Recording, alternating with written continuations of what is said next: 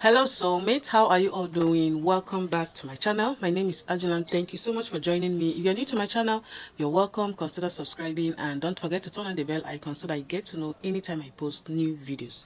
So today I'm going to show us how to alter your A-line pattern to create 3 unique designs. So if you're interested, let's get started. Alright, the first alteration that I'll be doing now is the A-line dress with a panel cone. So I'm going to start with that one. So here I have my pattern. As you can see, I already marked out some of the measurements, and if you're a returning subscriber, I believe by now you should know how to draft a fitted bodice pattern and a fitted A-line pattern as well. I have a lot of videos on how to do that. So you can see that I've started already. So this is the chest line, sorry, this is the shoulder line, and this is the chest line. So I have, these are the 2 important measurements that you need for an A-line pattern, and of course the length of the dress. Okay, so now the first thing to do here, or how you can fold your dress in order not to waste your fabric, all you need to do is to add 3 inches to whatever you have. What I mean is that if you're working with, say, the chest measurement is 22 inches, when you divide that by 4, you add extra 3 inches to that. So now I have 5.5, which is 22 divided by 4. I have 5.5, so I'll just add 3 inches to that, making it 8.5. So on fold, you can see I have 8.5 on fold. So this way, you don't need to waste your fabric. So now I'm going to connect now from this edge here. I'll just connect it to this chest line that I've marked already. Okay, so from this point I'll just take it straight and connect it to the chest line, and I have my A-line pattern ready. So it's as simple as that. So another important measurement for this, now remember that this one is going to have a panel cone, so you decide where you want the cone to start or to end. So for me, I'll want this to either start or end from the low waist measurement. So when I say low waist, I mean from below the waistline. Okay, so when you hear a low waisted dress or a low waisted pattern, it's just below any measurement that falls below the waist, the actual waistline, which is also the bodice length. Bodice length is the same thing as the waistline. Okay, now this is for a 2-year-old. The bodice length is 8 inches. From the shoulder, it is 8 inches. So any measurement below that 8 inches now, that means that particular dress is going to be a low waisted dress. So for this one, I'll be adding extra 3 inches from that bodice length. Okay, for a low waisted dress, it is, you can add 2 to 5 inches depending on where you want the low waist to sit. Okay, so for this one, I'll just make it 3 inches. I don't want it too low and I don't want it too high. So now 8 plus that 3 inches now is 9. 8 plus 3, it is 11 inches. So I have 11 inches here. You can also decide to make your cone to start from the hip line. Okay, so it's up to you where you want it, and it also depends on how much fabric that you have with you. So it's either from the low waist or from the hip line. Okay, so I have 11 inches. Assuming you want it from the hip line, all you need to do is to add 6 inches to the body's length that you're working with. Okay, it's very easy. For any age from 3 months to 6 years, you add 6 inches from the waist line and you have your hip line there. So from that 7 years and up, you can just add 8 inches from the waistline or the bodice line that you're working with. That will give you the hip line. Okay, so now I'll come over to this end and then go up by half an inch because I don't want this sharp point here. So I'll just go up by half an inch and then connect it, after which I'll cut it out before we move over to the main purpose of today's tutorial, which is how to create the panel cone on this one. So let me just quickly cut this out, and then remember, you're going to use the same to cut for your back pattern. The only difference now is that you will include your 1 inch or 1.5 inch for zipper allowance. All right, so let me just cut this out and we continue. All right, here is my pattern, as you can see. So at this point, we are going to alter it now to create the cone panel. So the first thing I'm going to do is to know the length of my cone. Now remember I said that from this point, this is where I marked my 11 inches because I want mine to start from the low waist. So from this point, I'll just check what I have all the way down. So that is going to be the length of the cone. I have 12 inches here. Okay, so my length now is going to be 12 inches. Then you decide how wide you want the cone to be. This part now depends on how much fabric that you're working with. So now this is my pattern. Okay, you can see I'll just use this now to show you how to do that. So for instance, now I choose to make my cone to be 10 inches. So all I need to do is to fold my paper. Okay, so this way I have 5. By the time I open it up, it's going to be 10. So I'll just fold it that way. So this is very easy. There's nothing much to it. So I'll just fold. Okay, I have my 5 inches here now. So this is it. If I open it up, it's going to be 10 inches. Then I'm going to mark the length of my cone. Remember, I am working with 12 inches. So I'll just mark my 12 inches, but I'm going to be adding extra half an inch to that, because I'll be using that now to join it on the upper side. I'm going to show you why I added this half an inch here. So this is 12.5. I'll just mark the point here. Okay, so that is the point there. All I need to do now is just to connect it straight to this end. You can see that is very easy. I don't want it curvy. Some people like to curve it a bit before getting to that end. If you want, you can also do the same. So let me just connect it straight, or maybe later I will still curve, because by the time you curve it, it will also give it a nice shape. Okay, so this is what I have. I hope you can see what I marked. Let me just try and make it clearer.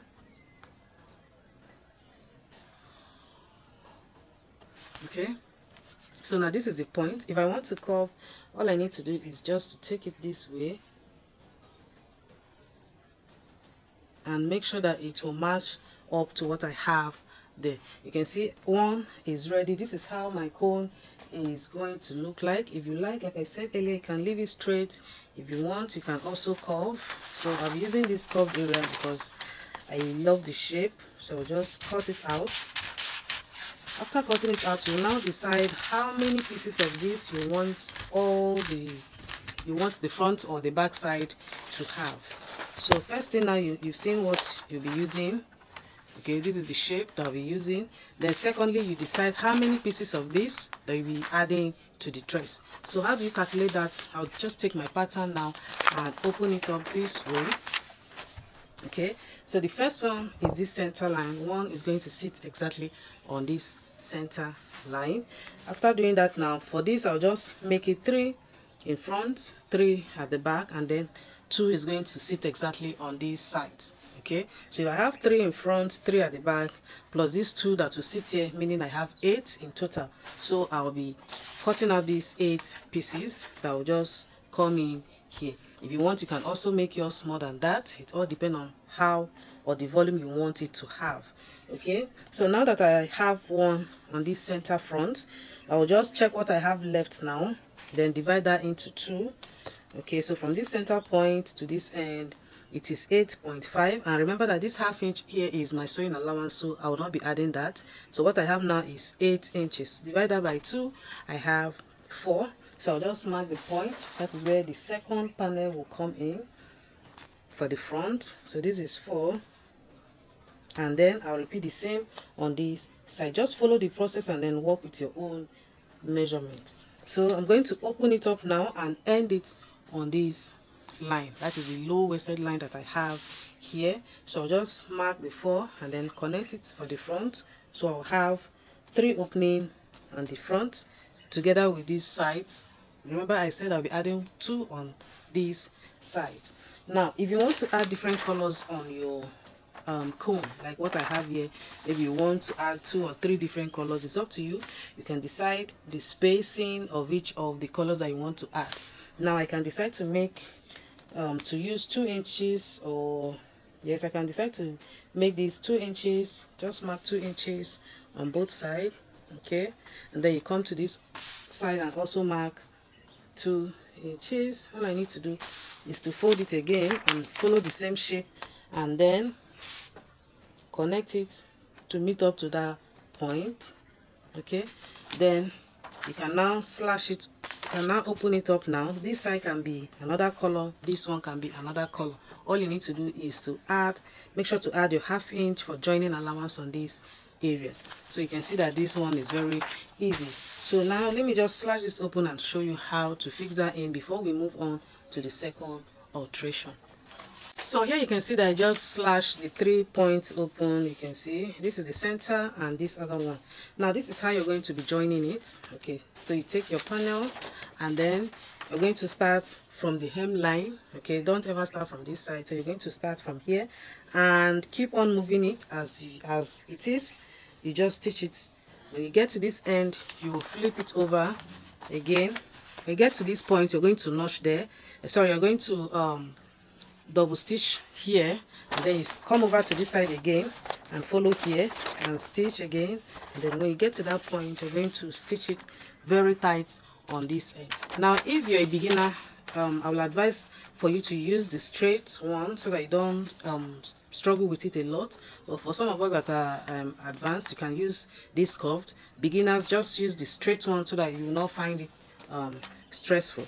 So you're going to continue like that and join the first, the second, the third, and the rest of it. Now for the back side, you're going to close the zipper side first, and then, but when you close the zipper side, you're going to be ending it here also, so that you're going to have a fitted or a matching panel for both the front and the back side. So you're going to close the back and then end it on that low waist area before joining all the cone. It's still the same way that you'll be joining all these ones, and then you close up the dress. For this particular one, you need a strong fabric. You're not supposed to use net, of course, for this one because it's not going to stand. So you need like scuba, you know, all those fabric that is a little hard. You can use them for this particular design. All right, so we're going to move on now to the second alteration.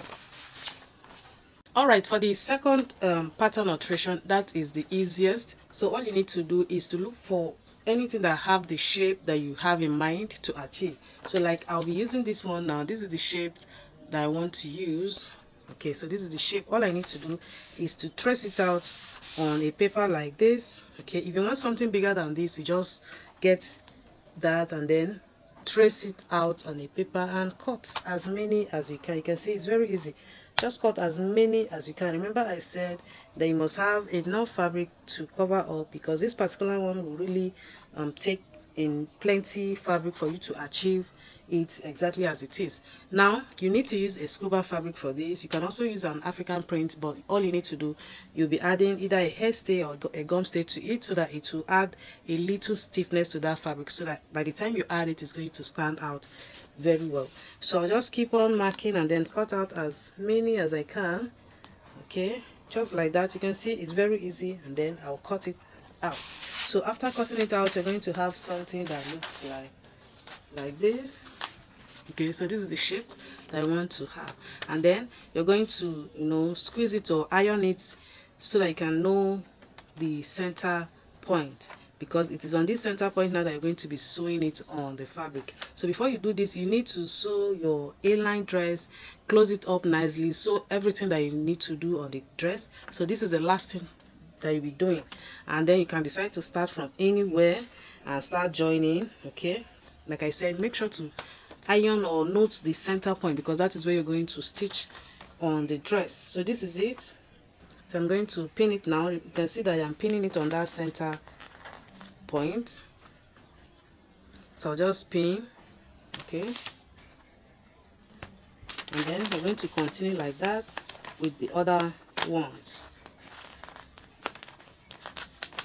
Okay, so now this is what I have, and then I'm going to maintain ½ inch from the next one. Just make sure that you have ½ inch difference, or the space that you have between these two should be ½ inch, or at most it should not exceed 0.75. If you exceed that, this part is going to be visible. So make sure it's between ¼ inch to 0.75. that is the space that you'll be having in between each of your panels. So the second one, like I said, you just mark, you can mark the ½ inch so that you don't make any mistake, and then you place the second one there and then stitch on the center point. You can see it's very easy. I'm just spinning it so you see. So I'll just spin. Like I said earlier, this will really take enough fabric, so make sure you have enough so that you don't end up you know, having shortage of this. So I'll just pin. So you can also do like, you can see this is the second one. You can see what I have. So you're going to continue like that and cut as many that will cover up the what you have on this hem line. All right, so this is how to make this one. You can see that it's very easy. You're just going to continue that way. If you want to use African prints, each of these now you need to stitch it all round, okay, and open it on this center, but at the back side make sure to use your hair stay or gum stay so that it's going to stand. After sewing, it's going to stand. So that is it about this one. Now for the last one, it is the easiest. I say this is the easy one, but for the last one is the easiest. So I'll just take another paper and show you how to do that. For the last one now, this is my pattern paper. So the first thing you need to do is to cut out a very long strip that you'll be using to create the cones that will sit on this hemline. Okay, you can decide to make the height of your cone 3 inches or 4 inches. What I'm working with here is 4 inches, and I think 4 inches will really stand out very well for this age. So you can go ahead and use 4 inches height, and then this is going to be very long. Okay, that is the strip. It's going to be very long, enough that will cover up the hem line. So the first thing I'm going to do is to open up the side. Okay, before this, remember that you need to close or finish up the dress, the neckline, and every other thing. This is also the last thing to do. So after that, you're going to open up the side, one of the side, and then you're going to join this to that side. Okay, so let me just use 1/2 inch to pin it now. So this is the sewing allowance. I'm just assuming that I've joined it already using this 1/2 inch that I am pinning here. Okay, right, so this is it. I've joined it. You can see. Now from this point, I'm going to be marking 1/2 inch all the way round. So from this point now, I'll just mark 1/2 inch. I'll just keep on marking that until I finish up with what I have on the hem line. Okay, remember that I said only one side should be open, which is just here. So I'll go ahead and mark from that point. Now I'll keep on marking 1/2 inch until I finish. Okay, then after marking this, now you decide how wide you want the cone to be. Okay, so I'll just mark a little just to illustrate. Okay, all right, so this is my 1/2 inch. This is where each of my cone is going to sit on each of these 1/2 inch. Then the next thing I'm going to do, I'll be using 3 inches from this strap. I'll just use 3 inches to create the fold. Okay, you can use even less than that or more depending on the volume you want this side to have. So now I'll use 3 inches. I'll just go ahead and also mark 3 inches starting from this 1/2 inch, remember. So I'll just mark 3 inches and mark the same on this down side. All right, so this is where my first fold is going to start, from this 3 inches, and then I'll fold it to join that 1/2 inch that I marked. Remember the first 1/2 inch that I just marked. So let me just pin it there, and then I'll pin the other side as well. Now this is where you're going to be sewing. This part that I'm pinning is the line that you will sew. Okay, and then make sure that you have a matching thread. So I'll just take this one also and make sure that it's touching the 1/2 inch. And this other side, I didn't mark that, so I need to mark both the up and the down side. So this is the 1/2 inch, this is the 1/2 inch. All right, so this is it. I'll just make sure that it is touching this other side 1/2 inch. Okay, so now this is the first fold that we have. So now on this 1/2 inch, on this part that I pinned, that is where you're going to use your you're going to sew on this end to secure, and then I'll mark another 3 inches. Remember I said I'll be using 3 inches for the fold. Each of my fold is going to be 3 inches. So I'll just mark it again and fold to meet up to the second half inch there. You can see what I am doing, meeting up the second 1/2 inch that I just marked there. I'm just trying to pin. Right, so this part you just need to take your time, and it's very easy. Okay, and I'll also fold this one to meet up to the the other ½ inch that I just marked there, and I'll just keep on going just like that until I cover up all this hem line. Now you can see why I said that you'll be needing enough fabric for this one so that it will turn out neat and nice. So for this pattern or for this design, you don't need to manage your fabric. If you manage your fabric, it will not come out nice. So just that way, I'll keep on folding to meet up to the next ½ inch that I marked there. You can see what I have right here. Okay, so I'll just continue that way until I'll finish up on this hemline. All you need to do is to make sure that you stitch it, use a very tight stitch so that it will not open up. All right, so this is how to alter your A-line pattern to create these 3 beautiful designs. So that is it for today. Please subscribe if you have not, and I'll see you all in my next video.